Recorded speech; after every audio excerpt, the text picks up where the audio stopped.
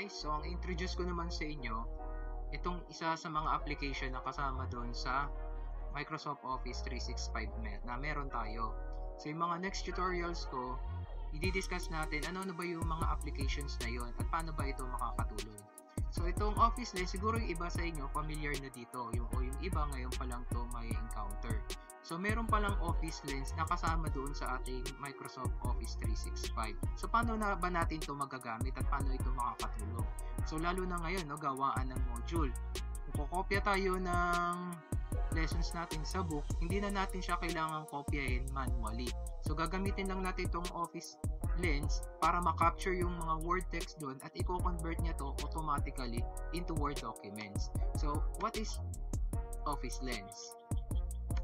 Microsoft Office Lens is a great way to capture information from documents, whiteboards, business cards, receipts, menus, signs, handwritten memos, or anything else containing text that you want to import but not manually type out of yourself.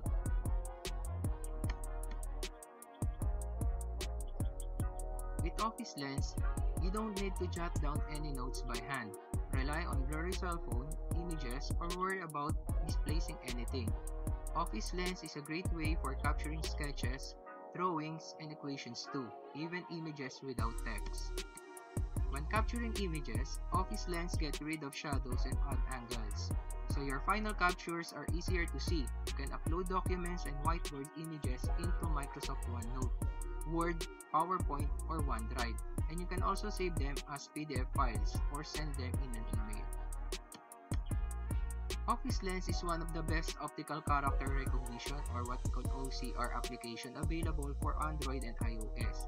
It is part of the Microsoft Office 365 package. So marami kasing mga OCR applications na meron mada-download sa App Store, okay, or sa Google Play Store. Pero yung mga yun ay may bayad.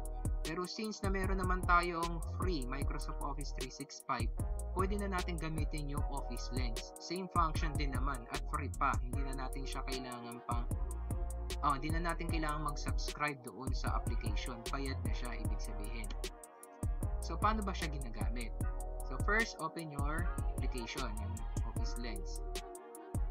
As soon as you open Office Lens, you can choose a capture mode, pwede ring whiteboard, document, business card. So yun yung iba't ibang capture mode.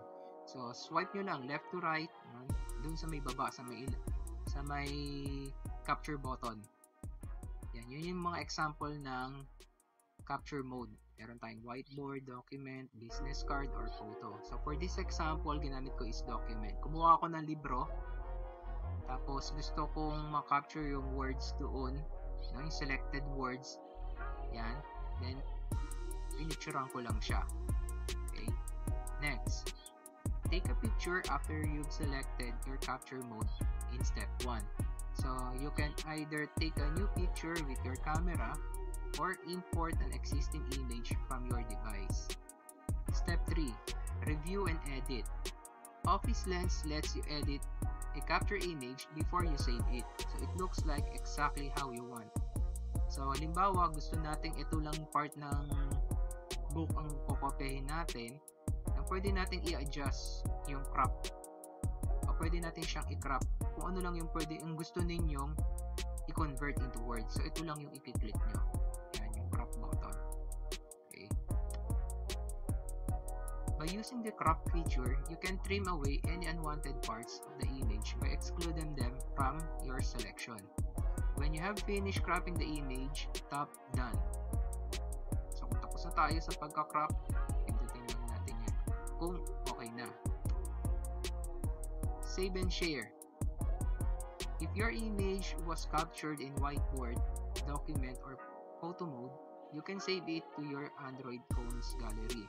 Or you can also save them as image, PDF file, yan, document format, or you can save it to Microsoft OneNote, OneDrive, or Word. So one of the We like to read about comebacks, about people or company. So one of the functions of this Microsoft Lens is Immersive Reader. So Immersive Reader meaning babasahin niya lang din yung words na na-capture niya. Okay? Example. Companies who face near disaster and turn things around. The Ford Motor Company is an example of that. In the 1940s, a reluctance by leadership to modernize almost destroyed Ford. In fact, the government nearly took. Okay, so yun yung example, no? Yung immersive reader. So makakatulong din to lalo na kung medyo malabo na yung mata natin, no? Yung mga partially impaired natin mga students, pwede rin nila magamit tong ganitong klase ng apps o yung OCR. So pipicturean lang nila, let's say meron silang gustong basahin at hindi nila mabasa, pipicturean lang yan, then gagamit lang nila tong immersive reader, babasahin na yung automatic para sa kanila. Okay, so yun yung isa sa functions netong Office Lens. So if you want optical character recognition, isasave lang natin siya into Word documents. Yan. So yung from image, i-convert niyo ito into Word documents. So kung di pa kayo nakakapag-download ng Microsoft Word sa Android phone nyo or sa cellphone nyo, automatic yan, magda-download na siya. Magpo-prompt siya na mag-download kayo. Kasi doon siya magsasave. I-open nyo yung application na yun. So yung Microsoft Word, kasama na rin yan sa package natin sa 365. No? Microsoft Word, Excel, PowerPoint, wala lang siyang publisher. Kahit dun sa desktop, wala siyang publisher. So yung mga next tutorial, i-explain ko sa inyo bakit walang publisher na kasama dun sa Microsoft Office 365 natin. Additional information. Yung captured images natin, kung meron tayong mga saved images sa phone, no, gusto natin i-convert sa Word, gaya nito, pwede rin. So ito dindownload ko lang siya as image. Tapos gusto ko siyang i-convert into Word. So hindi ko na siya manually ita-type. Gagamitin ko lang tong Office Lens, then itong Office Lens na ang automatic magko-convert para sa akin. So, Republic ACT No. 4670 June 18 1966. The Magna Carta for Public School Teachers. Pwede rin nating ma-adjust yung speed. This is how fast immersive reader will read. This is how fast immersive reader will read. This is how fast immersive reader will read. So na-adjust yung speed. Teachers. L. Declaration of Policy Coverage. Sec. 1. Declaration of Policy. It is. Okay. So isa yun sa function ng Office Lens. O ng immersive reader. No? Pwede natin siyang ma-adjust yung speed. So ito, kino-convert ko na yung image into Word documents. So syempre, pag image, hindi natin may edit yung wordings niya. So kapag Word documents na siya, editable na siya. So pwede na natin siyang ma-edit. Yan, sa Word na siya. Okay, testing natin.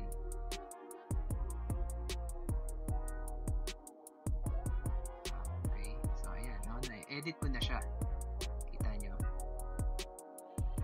So from image, kinonvert ko siya into Word documents. So hindi ko na siya kailangan pang manually na ita-type. Kung may part lang ako doon na gustong edit, so madali na para sa akin. So mabilis na yung paggawa. So makakatulong to lalo na ngayon kapag gumagawa tayo ng module. So kukuha tayo ng lessons from the book, di ba? Hindi na natin siya manually ita-type sa Word. Picturean lang natin gamit itong Office Lens. I-convert niya na ito automatically into Word. So that's it. So yan yung Microsoft Office Lens. So sana nakatulong itong tutorial na to sa inyo para mapabilis yung paggawa natin ng module. So yung mga next episodes natin, yung mga next tutorial natin, didiscuss natin yung iba't iba pang application na kasama dun sa ating Microsoft Office 365. At dun sa mga wala palang publisher, don't worry, no? Kaya natin gawa ng paraan yan. Pwede naman kayong mag-install lang ng publisher, no? Yung mismong publisher lang, kahit na Office 365 ang gamit nyo. So yung mga gusto ng software, subscribe lang kayo sa channel ko, and then bibigyan ko kayo ng software. Okay?